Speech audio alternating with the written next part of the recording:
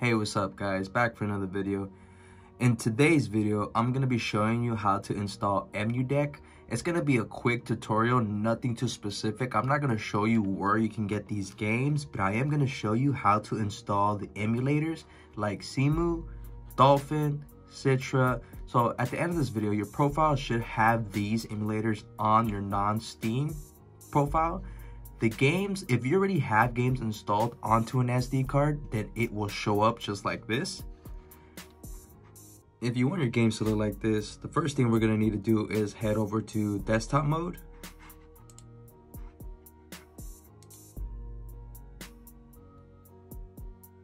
Alright, once you're on desktop mode, you're going to want to head over to your browser. My choice is Google Chrome. And from there, you're going to want to input Emudeck. I am gonna have the link below on Emudeck, so you can just go quick right away. Once you are here, you're gonna want to click the download button, and from the download button, you're gonna want to get Steam OS. Click OK. Once it's downloading, you want to head over to your documents or wherever you have the download folder. From there, you want to double click Emudeck, execute, continue.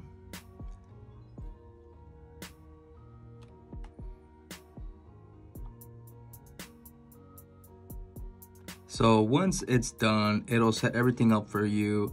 I will not be showing you where to get the games. A quick Google search should help you, but you can either choose easy mode or custom.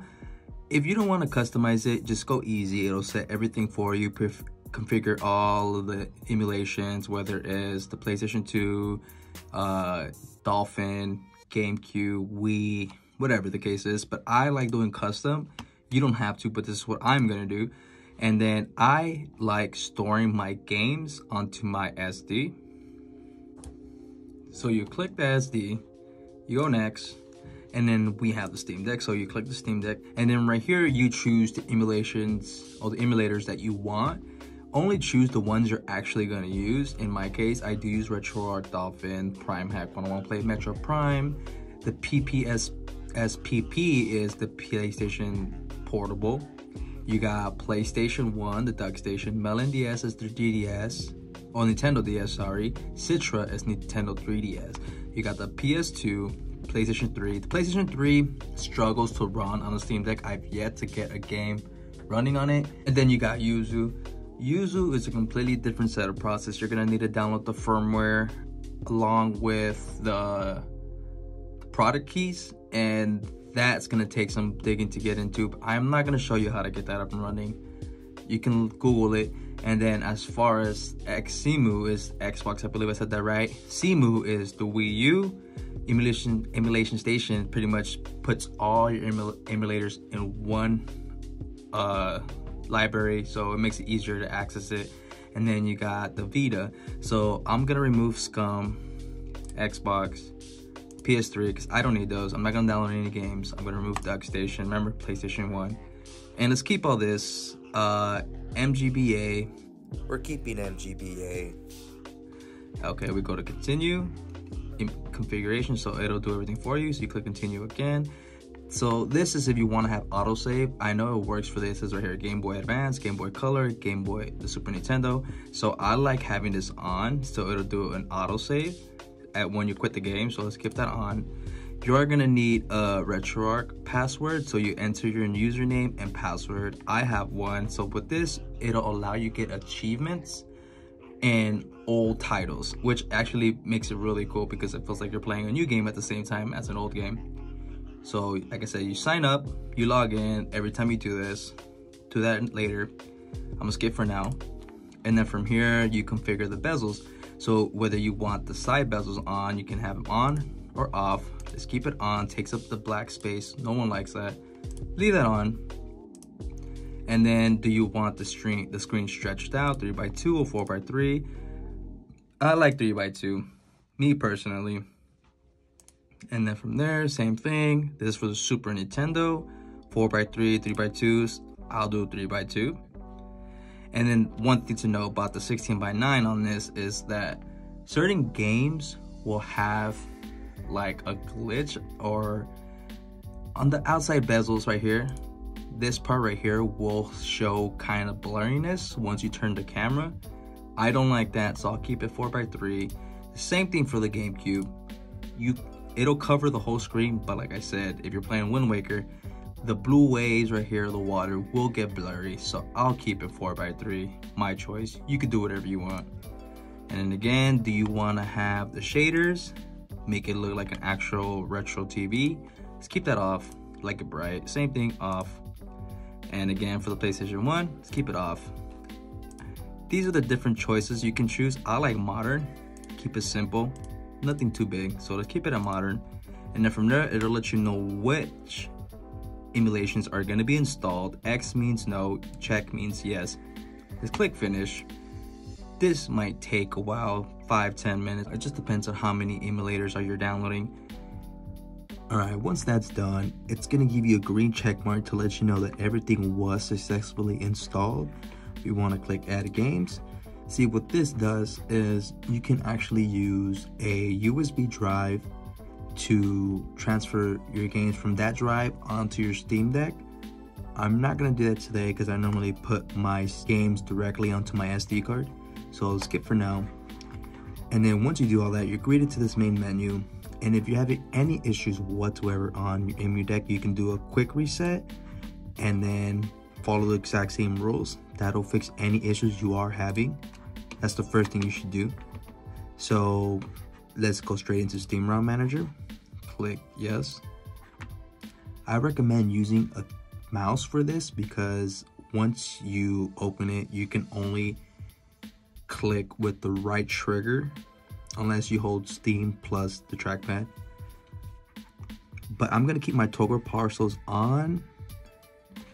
Mine is gonna look different because I already have games downloaded into my SD card. So we're gonna click preview, parse, and as you can see, everything gets added. You can change your custom artwork by clicking this, as you can see. Also, if you have Decky Loader, I have another video going over how to install it.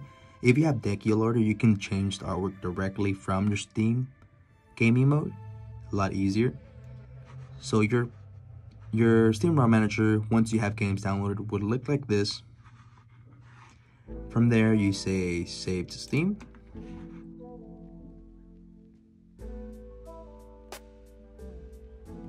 Almost done. As you can see, it's loading up at least 76 titles. And again, these are downloaded directly onto my SD card. So from there, we can exit because it said done. We click X. We get out of Emudeck. From there, you go to return to gaming mode. Once you're back in gaming mode, your Steam library should look like this. It should be under the non-Steam. And as you can see, I have my PlayStation 2 game right here, as well as the Game Boys. And then a great thing about Emudeck is if you go under collection, it'll organize it by titles, by system. As you can see, PlayStation 2, 15 titles, N64, 1, GameCube, 9. So I do love that. I think that's great. And again, guys, like, follow, share, and let me know if you guys enjoyed this video. I'll be doing my best to answer any questions you guys have. Thank you again for watching. Peace.